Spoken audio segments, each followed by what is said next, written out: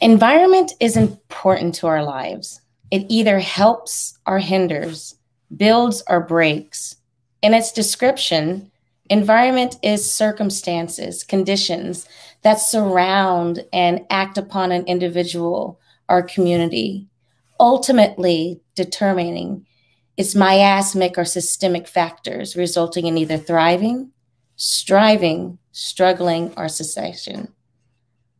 What if your environment was smack in between two deeply divided racial polarities, embellished with covert and blatant actions or inactions? An environment dictated by perceptions from rewritten history, Confederate culture, and systemic initiatives, leading to laws that were designed to cease or resist the civil advancement for full equal citizenship for people of color.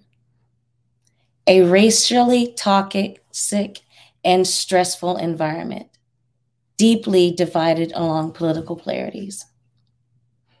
My name is Stefanie A. Smith, and that was my environment. My story started in Birmingham, Alabama, early 80s, where bias and stereotypical beliefs were still lingering. Jim Crow laws left indignation and hatefulness governing minds and access, and danger lingering in spaces in public and also private interpersonal interactions. Okay, now, I need you to be a big girl today. My mother speaks to me. It's hot, the air is thick, and the heat is scorching. It's glistening Alabama sun is beaming. I'm walking beside my mother. My hand is being squeezed, bringing me back into the present. Do you hear me, young lady? Yes, ma'am. Yes, ma'am. Then suddenly, her pace begins to thicken. My little feet slightly skip, and as occasionally one foot drags as she quickly walks, and then she stops, dragging me behind her.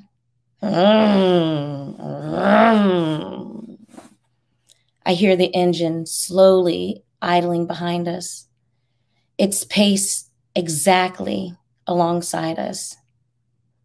Do you need a ride? I feel my body being jerked. Now I'm behind my mother, and all I can see is the pleat of her white shorts. No, thank you. We're okay. I wasn't going to give you a ride anyway, you fucking nigger lover. Simultaneously, he throws some liquid. They go to peel off recklessly away from me. Look at me, panicked. My mother's looking at me, jerking me from behind her in front of her. Let me see your face. She wipes my face, quickly inspecting me. Oh, thank God, she's screaming as she's wiping away my tears, and I'm just jolted. You see, her prayers were answered, as that liquid was only beer and not the acid she feared. It could have been. You see, in Alabama, anti-miscegenation laws were actively held and enacted up until the year 2000. Although Virginia versus Loving was repealed in other states by 1967. No, really, 2000, the year I was graduating high school. That said, why were we walking? Well, after the divorce, my mother was on her own, and unfortunately, we were kicked out of yet another apartment because I was living proof of miscegenation. Neighbors were disapproving of a person of color living in their neighborhood. A white woman and a Black man, an ultimate no-no. And marrying, dare I say it, having a child in that place and time was the ultimate scarlet letter. And boy, did their stares and glares and grimaces show their disapproval. Me, by birth, a broken law. So now I'm a little bit older, roughly second grade age, home, and in the bath. You see, I'm profusely just scrubbing, angrily scrubbing at my arm, feeling successful. Oh my goodness, I can see a little bit of the white meat. And then, yes, okay, it's almost clean. And then I can see it stings and turns red and begins to bleed. Oh my God, what are you doing? My mother yells as she had just at that same time peeked into the door. As she runs in to further inspect some more, her voice startling me, and I don't stop as I'm still scrubbing. I'm just trying to get the dirt off. They said I was dirty, and I just can't get the dirt off. Mommy, I'm just trying to get the dirt off. My mother instantly begins to cry and kneels beside me. No, baby, you're clean, as she takes the cloth from my hand.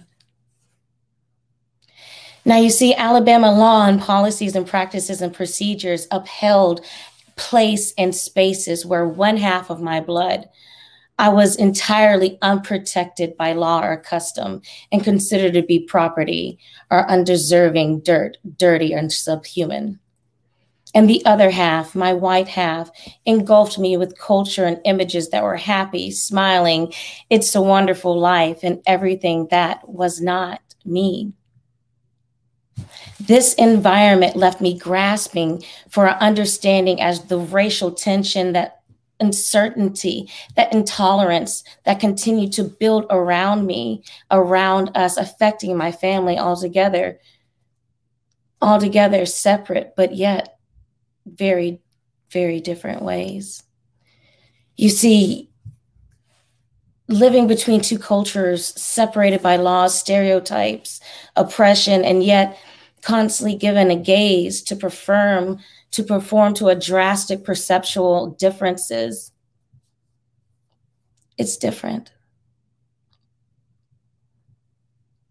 You see, this time I was home in Christmas. The lights are twinkling in my room. I'm surrounded by my strawberry shortcake themed room, playing with my dolls and my tea set and my crayons, all at the same time. I was a multitasker back then, even way back then. But I'm listening hard, as I've learned to be very vigilant. At any moment, things could change, and did change. Damn it, not again. I can hear my mother in the other room. I listen harder. These fucking people, what? Whoa, what are we gonna do for food? I'm not sure who or how they found out. Yeah. Well, you know, once they said Stefanie's name, I told them to go to hell. I didn't want the fucking job anyways, and I walked out. I heard my name. At 10 a.m., I quickly scuttled over to the corner to get a better look. I stare at my mother as she's speaking into the phone, frustrated and crying. Well, fuck them. This is my daughter. But damn it, we just got this apartment. Now fired again. Yeah, I'll get a paper tomorrow and look. What about me? What did I do? Whatever it was, I hope I don't do it again. And it was then I started to correlate my presence and the occurrence of these issues, the stares, the glares, the problems. Growing up as in this white culture in these tense times were inevitable, as the environment I grew up was riddled with pockets of hidden dangers without warning, making it living between two colliding cultures extremely difficult without understanding. You see, when I stepped into the world, I was unprepared, unprotected from its polarities, the clash, and even how to respond, especially as I constantly, unknowingly stepped onto the landmine of covert and even overt racism. Fast forward 10 years in Daphne, Alabama, a new city and a new start. A new environment. However, a few days quickly, I noticed the dangers. My surroundings changed from a bustling city of Birmingham to backwoods, large cotton fields, Southern antebellum culture. This environment was even accompanied by big, large columned houses and the wraparound porches and even bigger weeping willow trees that formerly adorn the strange fruit that Billie Holiday sang of. And there was this thick feeling everywhere you went. It was felt. No one actually spoke of it. But this difference was so prevalent. It was awesome, treated just hush hush. This thick feeling of you don't belong here. Now, in middle school, Daphne High, the wealthy area of a 5A football school, Southern Belle Jubilee City, self-described as an active, family-oriented community blessed with beautiful scenery, rich history, and a strong quality of life. Quality of life. Quality of life. My science teacher felt it was important to yell to everyone every day that my grade in her class was a F, through the guise of saying my name. Stefanie with an F in my class, come up here. And all the class would snicker right behind her. You see, scenarios like these repeated many times. Some's like the classroom, or some even worse, like crosses being burnt in our yard, or backhanded comments and racist microaggressions, breeding disdain, hate, and confusion, causing a rift in the peace that all humans deserve.